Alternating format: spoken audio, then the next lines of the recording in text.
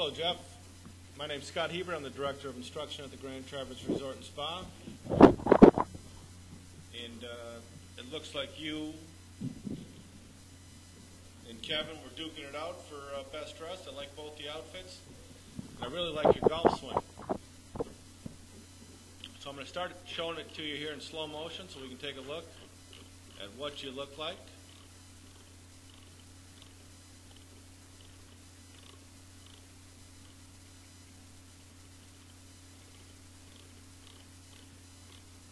In real good motion. I like what we got to work with here. Now what we're going to talk about is getting you to be a little bit more consistent, because I don't think your handicap is how far you can hit it or how straight you can hit it. It's the inconsistency. So we're going to talk about X factor, and X factor is the difference between your shoulder turn and your hip turn. So we think of it like a spring. When we turn back, it loads up, and then we can unload it.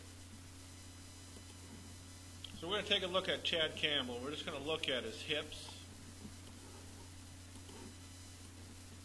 and his shoulders. So we can start out right now at an address that the difference between the rotation is 0. Now as we go back, we're going to see that the hips are going to turn about 30-35 degrees, and the shoulders work to 90 degrees. So this right here is the coil, or the spring. And this is where our energy is going to be stored up. So as it comes down, we're going to see that that spring actually increases. So his hips are almost back to square and the shoulders are almost at 90. This is what allows the guys and gals on TV to hit it so far, and it looks like they're not swinging very hard. So now when we go back to you, we're going to see shoulders go first, hips are staying there. And right here, our hips have turned about 45 and our shoulders have turned 90, and that's perfect for amateur golf. So we're going to see that we don't stop there. The hips continue to turn, and so do the shoulders.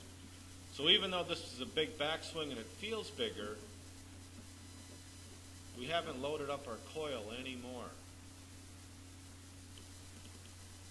So the more that we turn away from the ball, the more we have to return. And when you turn that far away from it, that's where we're going to see some inconsistencies. And this golf swing here looked really good. Looked like it hit right in the center of the face, which probably turned out to be a pretty good shot. Looked like it was, my guy told me it was just a slight pull. But let's utilize that coil and that X factor a little more. We want your hips to turn a little less. We don't want to turn so far away. I would imagine even sometimes you're losing sight of the ball when your head turns that much, where your head's really getting cranked back in this direction, versus what we're seeing with some of these other guys, where we don't see that much. You can see those eyes stay right on the ball.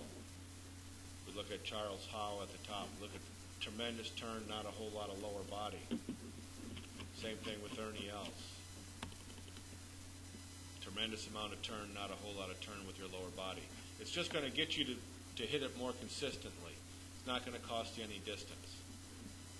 And if anything else, you might even actually gain a little bit. So now we can really see when we put it side by side with those guys. There, and there. But that's what the long hitters do, not a whole lot of lower body turn. So give that a try. Let your arms swing up a little bit.